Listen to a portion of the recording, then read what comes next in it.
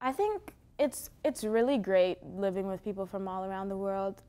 Like I said, most of my friends are from Nigeria, and it's really crazy to think about like how our culture is actually very similar. You know, we talk about our parents, then we realize some of the things our parents do are the same things that their parents do.